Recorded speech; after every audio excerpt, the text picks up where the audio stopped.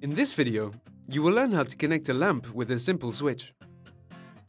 The switch will make it possible to turn on the power for a light bulb at a distance.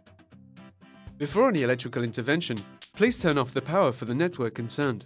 To connect a simple switch, you will need a wire stripper, a wire cutter, a screwdriver, a switch, a light bulb, and a bulb socket. This installation is carried out in 2 steps, as we will explain. Step 1. Connect the switch.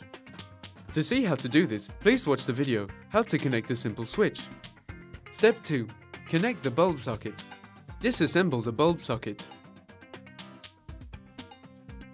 Loosen the 3 screws inside it for the conductors. At the location provided for the lamp, you will find 3 electrical wires, 2 power supply wires, and a green and yellow ground wire.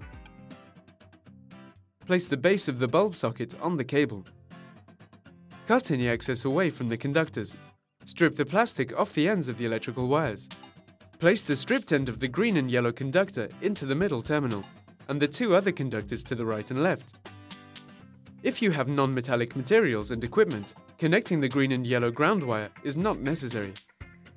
Tighten the 3 screws. Verify that the wires are attached securely by pulling on them. Put the bulb socket back together, positioning the plugs correctly in the ceramic fitting. Screw in the light bulb. To learn more about installing a light bulb, please watch the video, How to Replace a Light Bulb. You now know how to connect a lamp with a simple switch.